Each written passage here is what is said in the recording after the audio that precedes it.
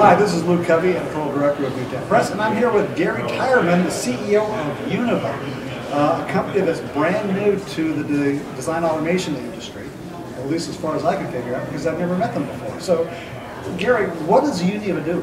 Well, thanks, Lou. I'm happy to be here. Univa is actually not a new company in some sense. We're not certainly new to the EDA or the semiconductor space. What we do is develop a product called Grid Engine. Grid Engine's been around for more than 10 years. It's in 10,000 data centers, a fair concentration in the semiconductor space. Roughly 30% of the companies in the space would be using the product. It's a job scheduler, resource management tool. So anyone doing designs and simulation would be running on a cluster. We need something to manage the workload, and that's what Grid Engine does. So we build the next generation of Sun Grid Engine, which is called Univa Grid Engine. And what we're in business to do is help organizations of any size or of any industry, including EDA, move forward with the product and evolve, meaning they need to have the support of the product, they need the product to be improved with features, with functionality, with some additional capability, and that's what our business objectives are. Okay, so how would this break down for a company like Synopsys? Great comment. Synopsys actually is a user and a customer of ours. Actually, two of the top three EDA companies are. They would use the product internally as part of their building process, which is essentially, as you would understand, running the designs of their end users.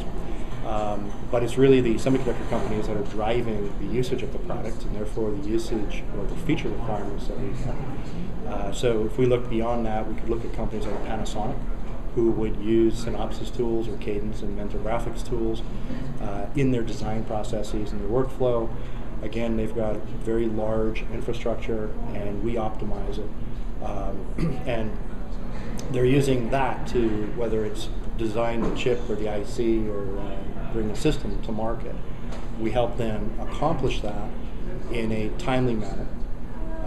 As you can imagine, these are highly stressed and highly utilized environments with a very high utilization rate, large numbers of jobs in excess of 1 million or 2 a month. That puts a lot of stress on the master and how you manage your infrastructure. So your engineers really can't do anything if they can't run their simulations, get their answers back in a very quick and timely manner. The infrastructure is what supports that. The most important piece of software in that stack beyond the power is the schedule. So we play, I think, a pretty critical role in allowing companies to get their products to market faster. Okay. Can this be implemented in the cloud?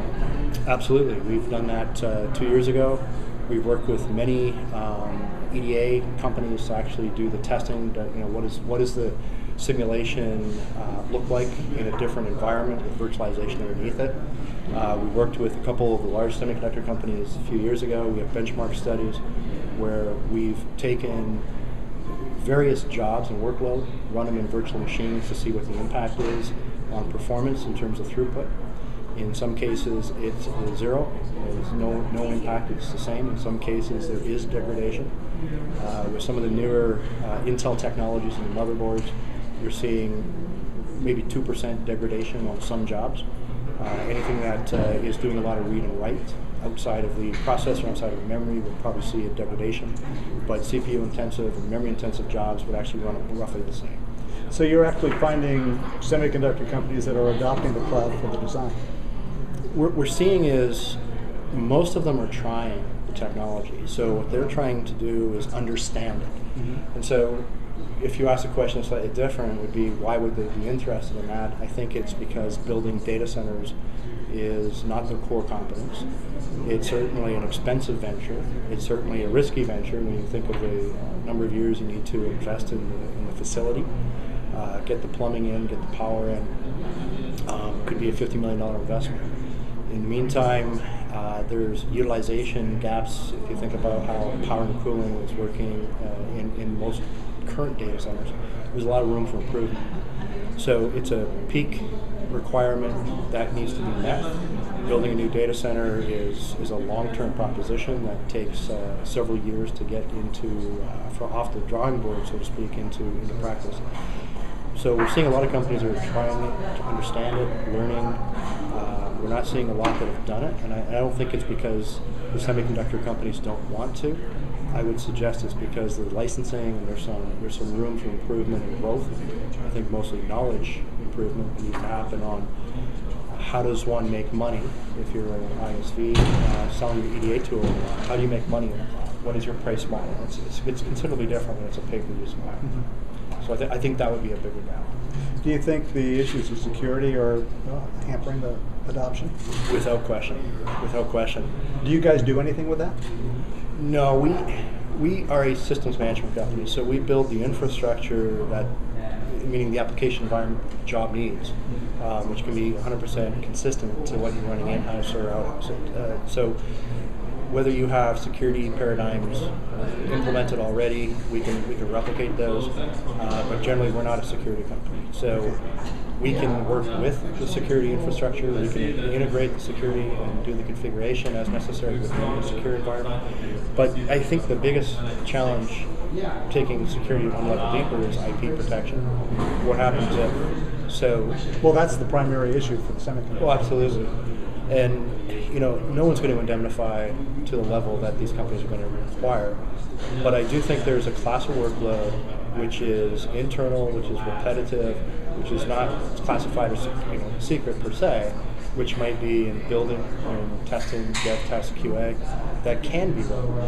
And there is a class of workload which is at the very early sense of a design rather than the tail end and the tape out, where you can take advantage and benefit from deploying it.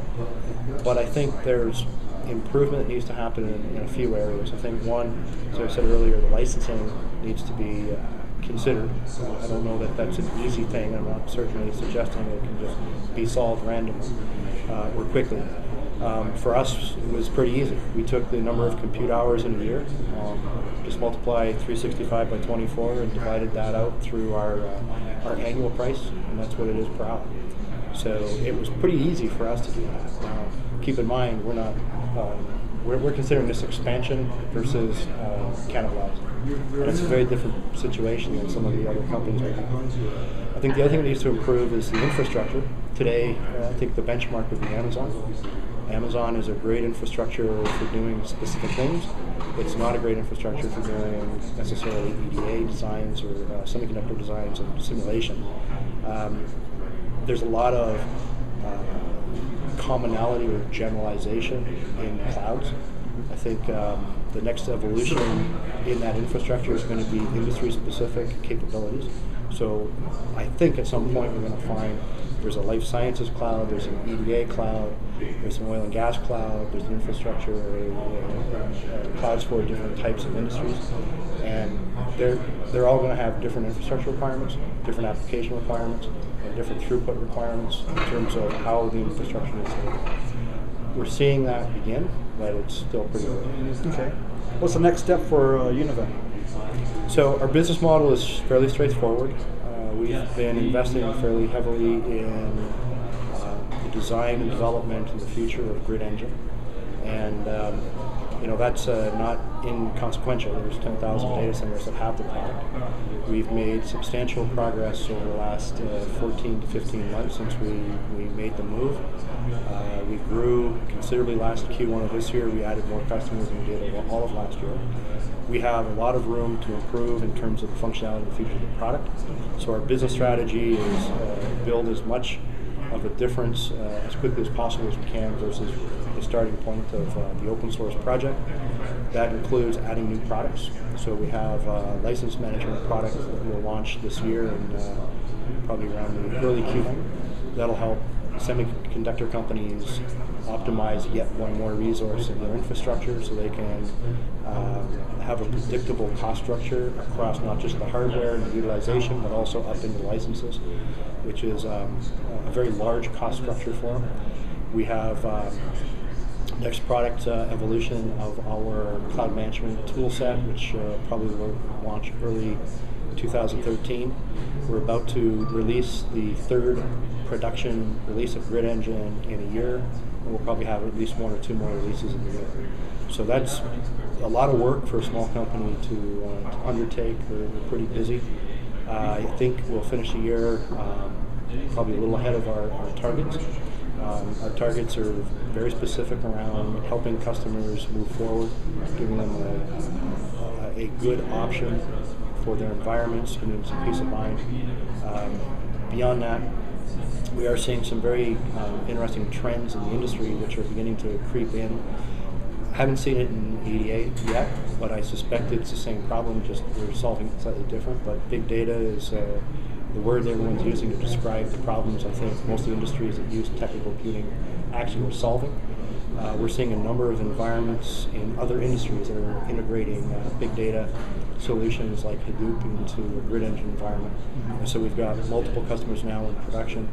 We have several more that are asking us to begin to invest in that. So that's probably another investment stream for us. I think a very valuable way of pulling in big data as a cluster, if you look at Hadoop, pulling it into a Grid Engine environment and starting to share yet another workload class. I think is really what we're looking at. Okay. Well, thank you very much. It's very interesting. Thank you. Appreciate it. Thank you.